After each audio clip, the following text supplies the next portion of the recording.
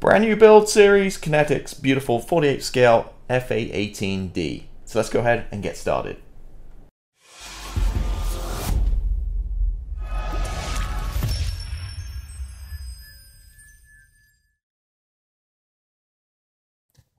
Alright, so starting a little bit backwards with this one, we're not going to start with the cockpit tub and follow through the instructions in order. We're going to start kind of on the back end of the instructions and start with Ordnance. And the reason for that is I've got a few things in order for the cockpit tub which haven't arrived yet. So I've got some redoc figures, pilot figures, which are no big deal. They go in at the very end.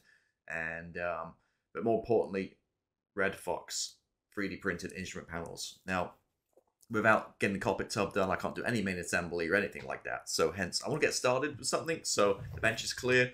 So I'm going to start with Ordnance. And it's not a bad thing because get that stuff out of the way first. You have to worry about later on. All you have to do is glue it on once this thing's painted. So on top of those two things as mentioned, I've got a Flying 11X canopy mast set because this is the only one you can get.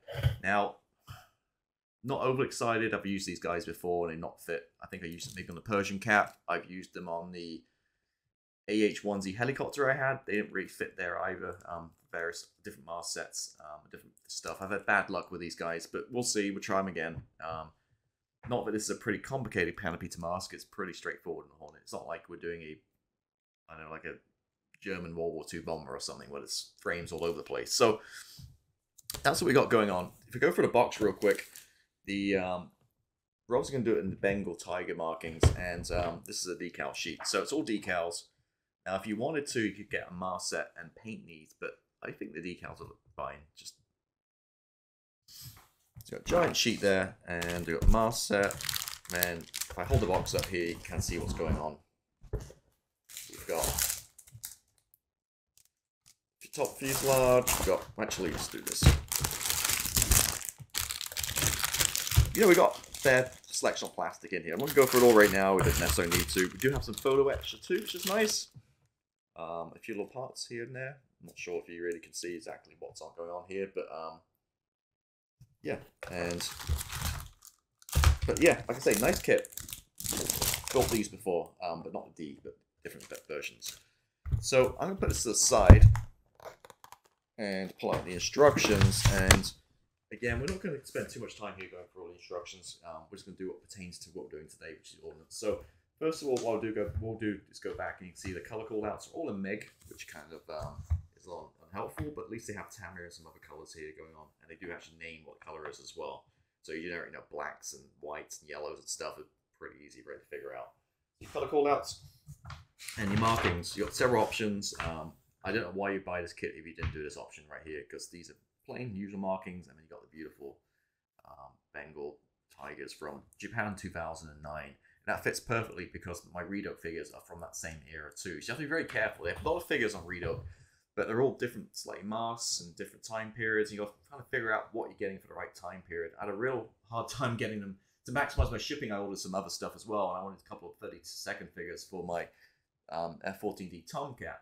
And again, trying to get a couple of figures that line that time period for like Tomcat, it was really tricky to kind of figure and get the right configurations, that kind of stuff. So nevertheless, we're doing a 2009 version right here. This guy with all the beautiful stripes on it. Because as you know, I'm kind of sick of doing light ghost gray and everything. I like to kind of switch it up, and I've done all kinds, you see behind me, of interesting schemes the past year or two. So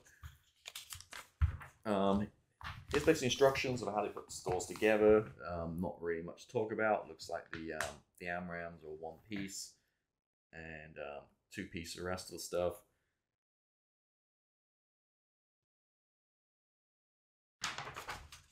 Now, moving on, you can see the store's layout, and this was a challenge. So I googled a lot of Google images and looked to see what's going on here, and basically a lot of the pictures of this aircraft or this squadron, they're kind of pictures that don't have nothing on them. They're like empty, no missiles or anything. So I did find a few pictures, and I kind of tweaked and figured out, did some Googling and some Wikipedia, some pods and stuff that included. And what I've come up with is this little plan here. It's kind of skewed because they're not actually lined up with the pylons, but basically the usual sidewinders on the wingtips. We're going to have moving inwards from out to in.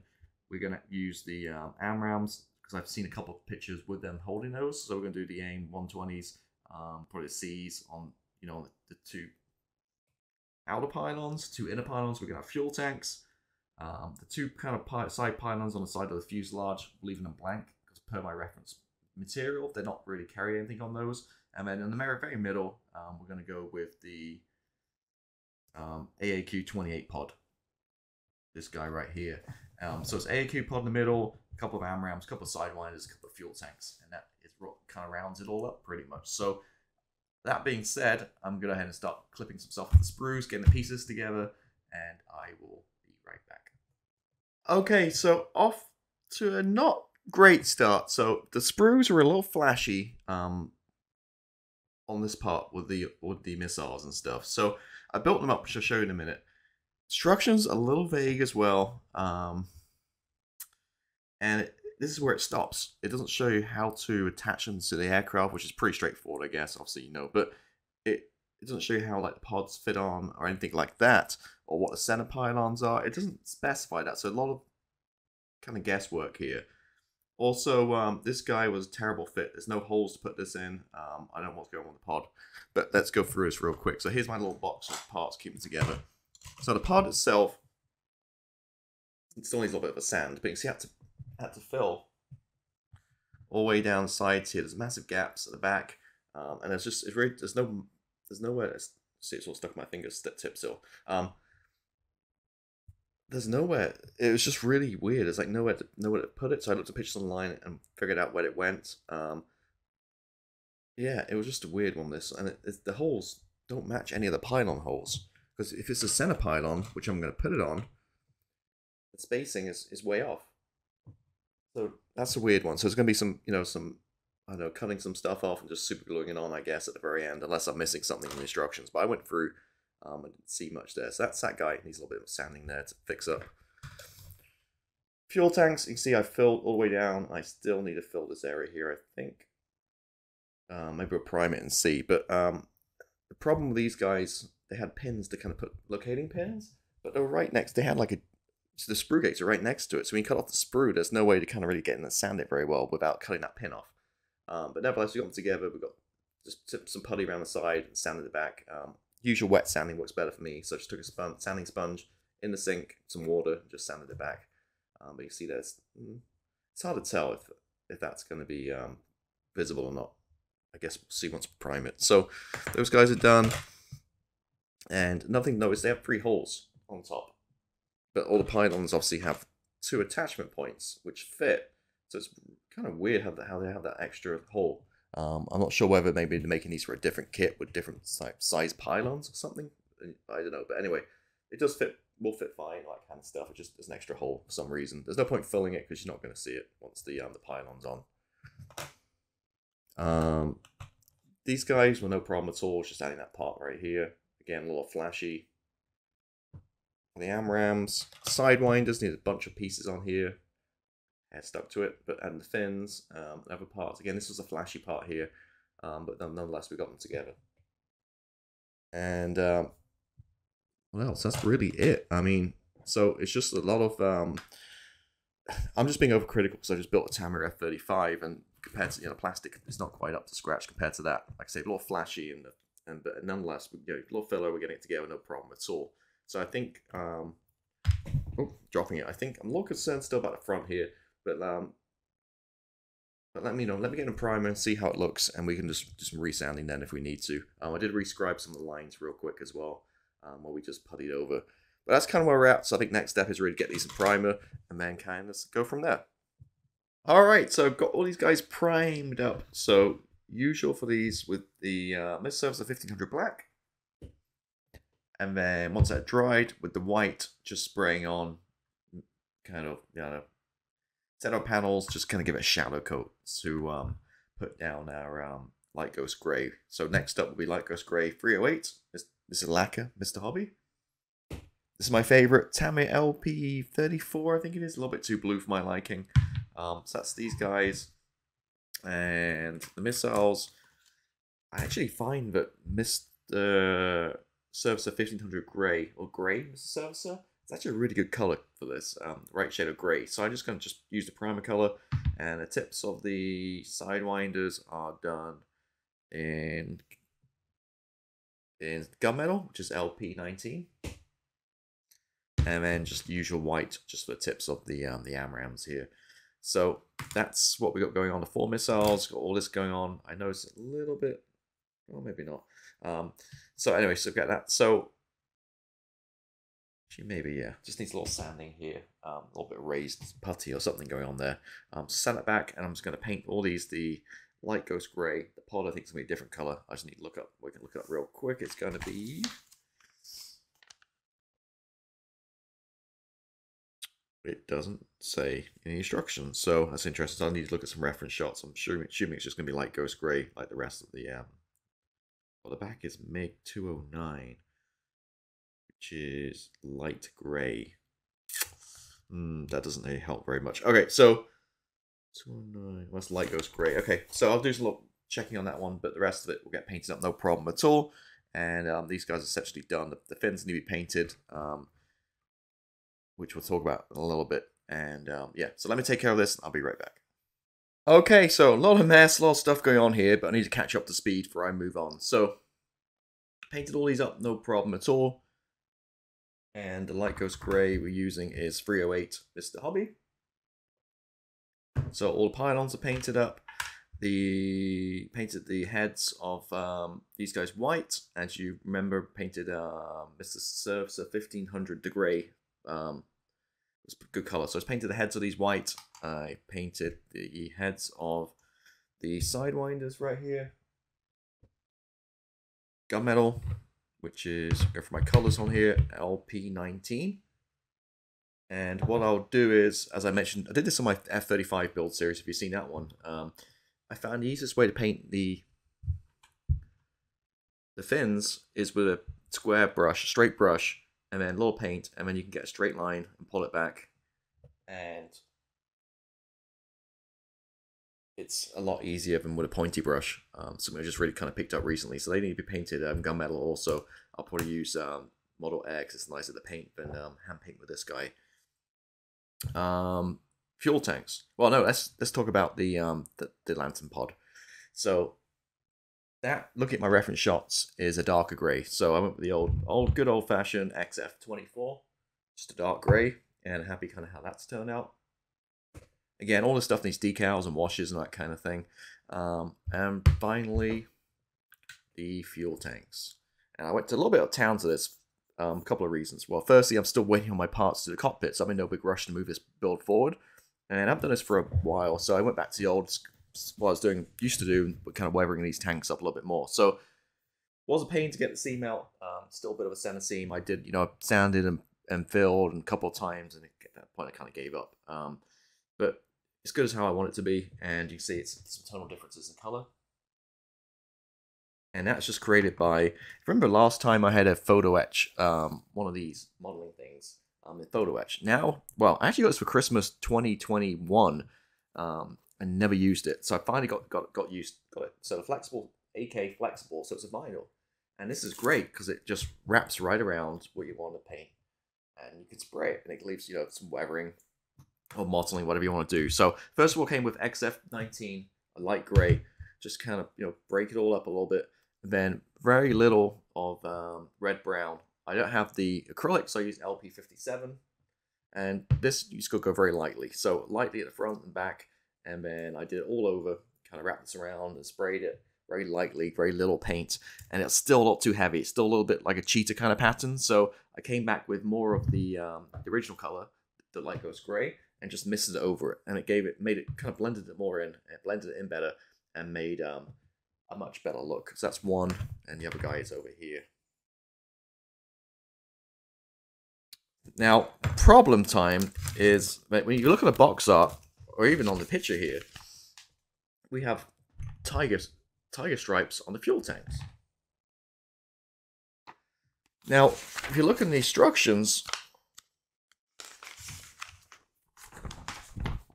you've got this scheme, you've got Bengals to go on. This scheme, no fuel tanks. So I was like, huh, I've got this big sheet of tiger markings, no idea what to use, so I emailed Lucky Model, emailed Kinetic, and on their email, on their website, and I got a response back within a couple hours. So real cool. So that, it does give me a lot of confidence with Kinetic. If you have any problems with your kit, like part issues, that kind of broken parts, they did respond back really quickly. And the guy basically told me pretty straight that, hey, you know, we didn't have enough space on the decal sheet, so we didn't produce them. So we only produced Bengals only, but not tiger stripes. So that's kind of a bummer to hear that. But I give him credit. He did respond right back to me, and he also asked me about the F-16 he just built, if I wanted to buy that and build that one, which I responded, hey, I already have the Tamiya, but if you want to send it to me, sure, I'll review it. But anyway, so we don't have the tiger markings for the fuel tanks, which is a bummer. Like I said, it was out of space on the paper, and they didn't do it. So, So I don't think I'm going to recreate the recreate and try to paint, match it all up with the tiger markings and stuff. It's going to be too tricky. I've got nothing to work from, no plans or anything. So, especially on a curved surface. So I'm probably just going to go with just the Bengals markings and do it plain gray and just weather these up a little bit more, maybe. So yeah, bummer. So if you're doing this one, again, just make note, you don't have the tiger markings for the fuel tanks. And there you go. Also, they give a link in this to get better color callouts in color somewhere in the instructions, and that link doesn't exist. I tried it, whatever. Give you a link in here somewhere in the instructions. Hey, if you want more reference pictures, whatever, go to this link, and that just didn't work for me. I got like a 404 error. But nonetheless, that's kind of where we're at, state of play. Still plenty of work to do. I'm going to go ahead and get these fins painted on what I need to do on the missiles, get everything. Then we're going to need everything decaled, and then we kind of add weathering, and we'll kind of get this going a little bit more. So that's my update. I'll be back very shortly and kind of finish this off. Okay, so all done. So a few little things here. You can see I've attached them to the pylons. So put the decals on and came back with a wash, dark dirt wash. One of these guys, wiped it all off. Maybe I didn't let the... Actually, before I did that, I put a flat coat down. And maybe didn't let it dry quite so much because it kind of didn't come off so well. Kind of give it a weird effect. But anyway, did that and just put some neat oils on. You've seen me do it a million times before. I'll talk about it in more detail when we get to the weathering stage on this build series. But basically taking Apatite neat oils, Starship fill color, and just putting a few little dots around some of these lines, and with a brush, just blending it in, creating some streaks and that kind of stuff. Some dark yellow I used as well for some kind of like oil, kind of like hydraulic kind of stains, that kind of stuff. Not that that would necessarily be on a fuel tank, just add some color variation. So 2 fuel tanks done, all beaten up, looking pretty good. And also add a little bit, the oils to the pylons, certain areas. Just again, pick out some areas. Got these guys on, which are not really sticking that great, but the AMRAMs on the pylons, there's no real place to put these. It's a little bit ambiguous where to put them. I just kind of try my best. They're probably going to fall off, but we'll tackle these when we put the pylons on later on. But decals all on. Now, I didn't have any decals in this kit for the missiles. And I think maybe I'm missing them. I don't remember seeing them when I got the kit. So, importance of having good spares and keeping all your old decals. I went through my drawer and found some for my F-22 48 scale. So, use those decals on here. For 2 AMRAMs, one there, one here. You see it's not really sticking very well at all to the missile. We need to figure something out with that. But anyway, these 2 guys. And down here we've got the sidewinders as well. In the end, on the sidewinders for the fins and for this guy, I masked up. I think this is 2mm masking tape, and I just ran it down the inside between the fins, sprayed it. So matte black for the these guys, and the same gunmetal for the sidewinders. And these will obviously go on the wing at the very end on the wingtips. And that really completes what we got going on today. So we got 2 fuel tanks, 2 AMRAMs, 2 sidewinders, and obviously tap the pylons. And that's out of the way. So the first thing we're going to build, we've got some of the more monotonous kind of stuff out of the way. I'll put these into my little container here so I don't lose them. And at the very end, once the aircraft's finished, we'll super glue all these onto the wings and stuff. But yeah, there we go. It's the Ordnance done. Thank you for watching. I'll be back next week with another part. In the meantime, have a great week, and I'll see you next week. Goodbye.